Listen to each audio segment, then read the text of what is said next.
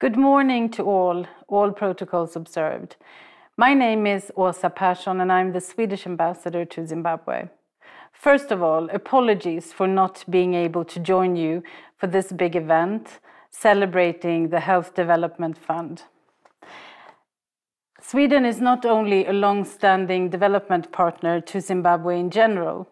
We have been supporting Zimbabwe's health sector for many years and have been a donor party to both the Health Development Fund since its start in 2016, as well as its predecessor, the Health Transition Fund.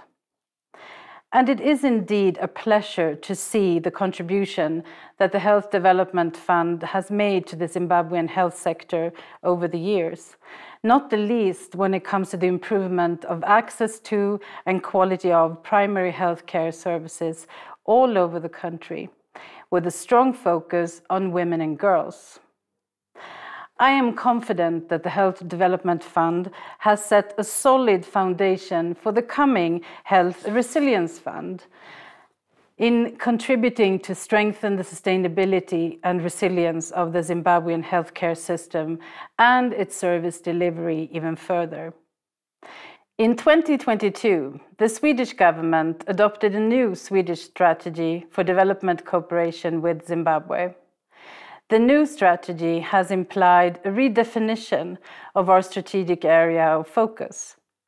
As a result of this reshaping of our development strategy, our focus has shifted from the broader health sector to concentrate on the field of sexual and reproductive health and rights, with the aim of strengthening access to SRHR services and enjoyment of and respect for sexual and reproductive health and rights in the country.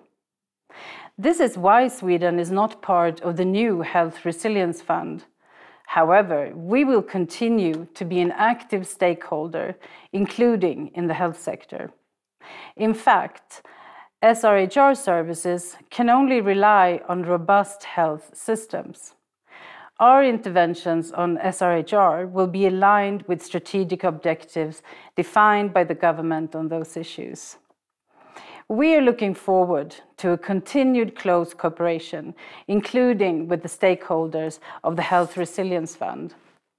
We want to commend all partners for an excellent collaboration in the implementation of the Health Development Fund and the government of Zimbabwe for their stewarding in the sector.